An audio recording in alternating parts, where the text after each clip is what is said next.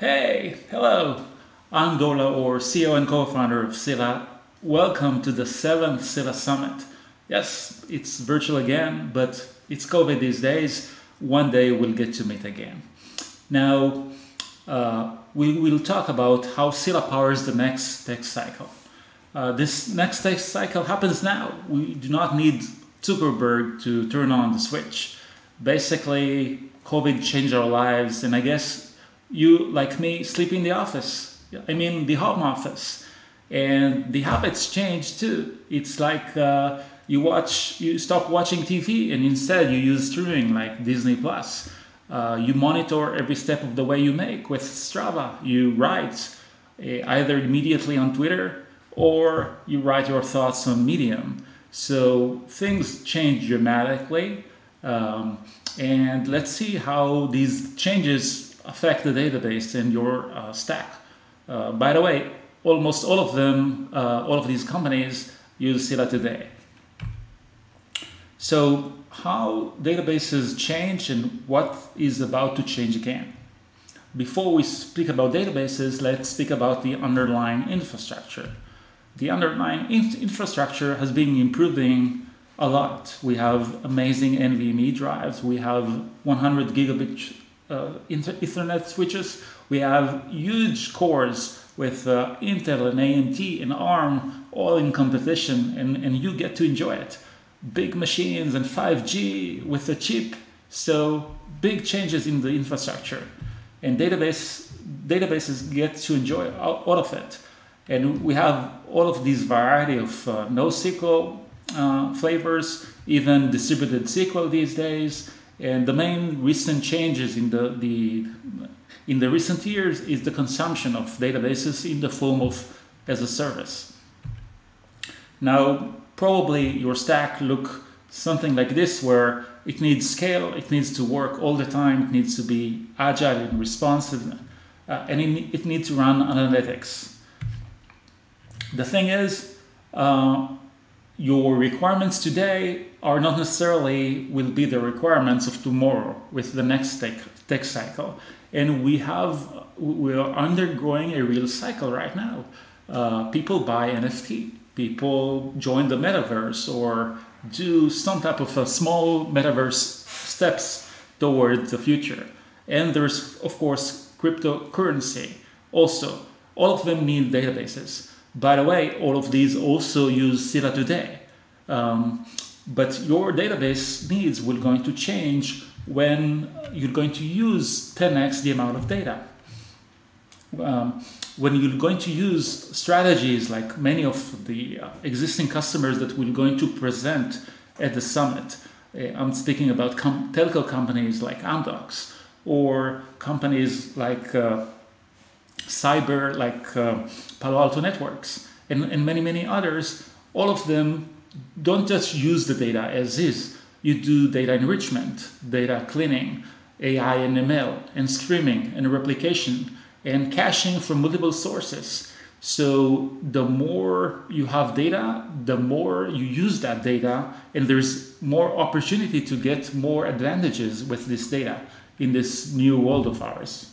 Now, what's the effects on the database? If you have 10x the queries or 100x the queries, when this happens, P99 becomes P36.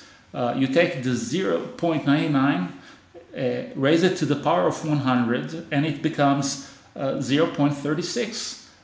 More than 1/3 of the accesses get the P99 pattern in latency.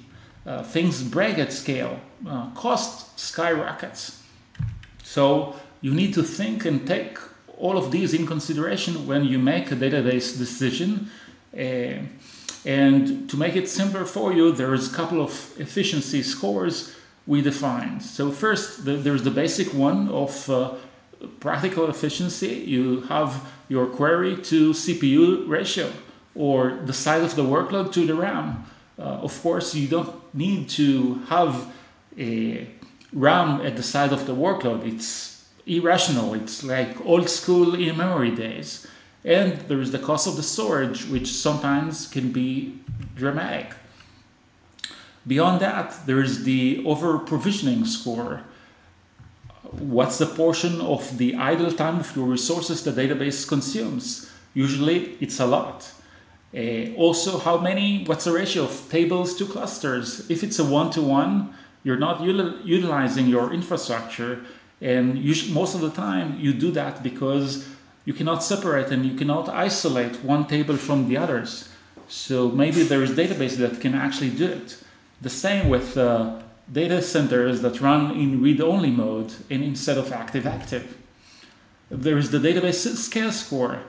Can your database scale to 10x with the same cost and performance properties? Can it has still a good P99 if it will scale? What the time it takes to scale? What's the ease of use in order to get to that scale? There's the maintenance score. There's the backup and repair and upgradability and observability and traceability. All of these are a little bit boring, but probably if you watch, that's your daily job. So these are important to you and important to us. We sympathize with these advantages as we run databases ourselves, maintaining Scylla Cloud. And lastly, there's the freedom score, the licensing, the environment. Can you run on every environment, on every cloud? Are you locked into some particular environment or set of tools? So this is the freedom score. All of these are extremely important, and we try to get a good score with Scylla. Now let's see what's the state of the union that Scylla got to. Over the years, there were several generations of Scylla. The first one was brute force performance. We wanted to get to the best utilization, the best efficiency, and we're still doing it. We're still excited about it.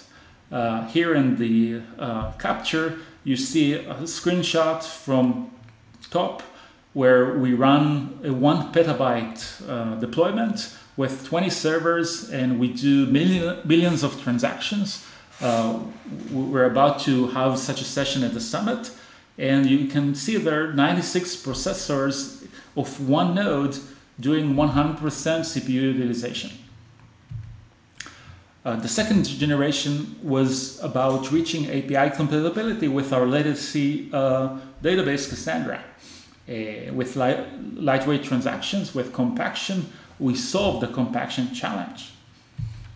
Later on, it was about doing the extra mile, doing more things with Scylla, implementing change data capture in a really nice way, supporting Kubernetes, supporting indexes, whether they're local, whether they're global, adding compaction strategies more than the regular ones in the form of incremental compaction, and the implementation of Alternator, our DynamoDB compatible API.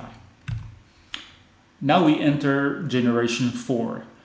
It's more than just Scylla 5.0, which is tremendous, but it will going to be along Scylla 5.x releases.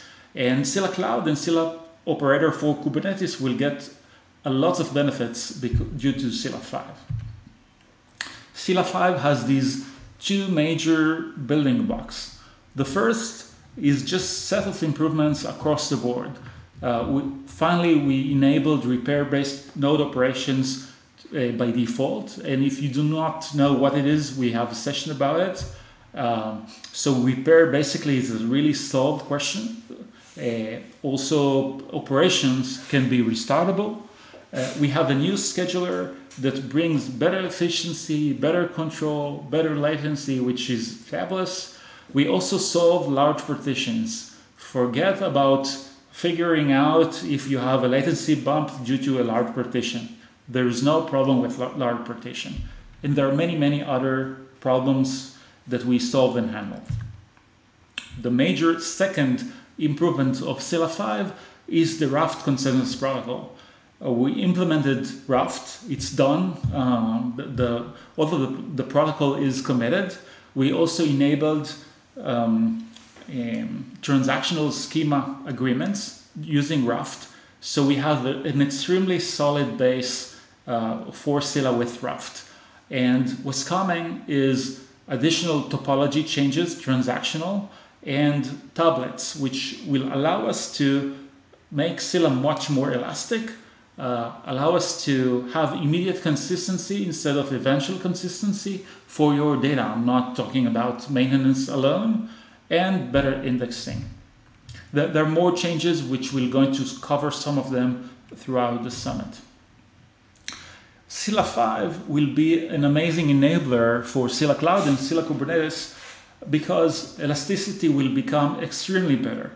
And one portion of the elasticity aspect is ability to scale your workload out and back in, but more aspects are about to split shards which are overloaded into other shards dynamically, because everything becomes transactional and everything becomes controllable, and we'll be able to do that with without waiting for a timeout, but immediately, because it's linear, consistent and transactional. And through that, you'll be able to manage gigantic clusters at ease. And sometime today, it's not as is, and things will be much easier in the future. You're going to be able to use mega nodes or tiny pods, and to do further cluster consolidation and table consolidation within a cluster. So lots of things are coming with Scylla 5, which happens now. The release is at RC mode as we speak. Transitioning to Scylla Cloud, and really these days, I think that the entire ecosystem moves to as a service, because you like to move away the maintenance burden of complexity of a distributed database, which is still, even with Scylla 5, will still have a good amount of learning curve, into a service-based consumption, while you are able to concentrate on your application itself. So Scylla Cloud today runs on AWS and GCP with several flavors, and it allows you to have extreme efficiency. It's 5x and even more cost-effective than other solutions. It gives you perfect security and also perfect isolation, performance isolation in that case. And it's relatively simple to understand, whether the units we talk about, servers, or the observability and the analysis of your data. What's coming is multi-tenancy. We mainly get a lot of requests to separate compute and storage, because sometimes your workloads are not perfectly even with their demand on compute and storage. So we're going to separate those. We're also going to provide serverless approach with a pay for what you tend to use in terms of transactions. It's more of elastic and modern usage beyond servers. We're going to maintain the previous form, so don't worry, all of the goodware of Scylla will going to remain. We're going to add APIs, and with all of this multi-tenancy, since we'll be overcommitting the existing infrastructure, you'll get better efficiency eventually. So all of this is coming in 2022, this year. So stay tuned. And of course, we have the summit itself. So make sure you attend the sessions you'd like, from customers, from users, from engineers. Stay tuned. Make sure you star us on GitHub. Welcome to interact with me or with the entire team. And thanks for listening. Enjoy the show. Bye-bye.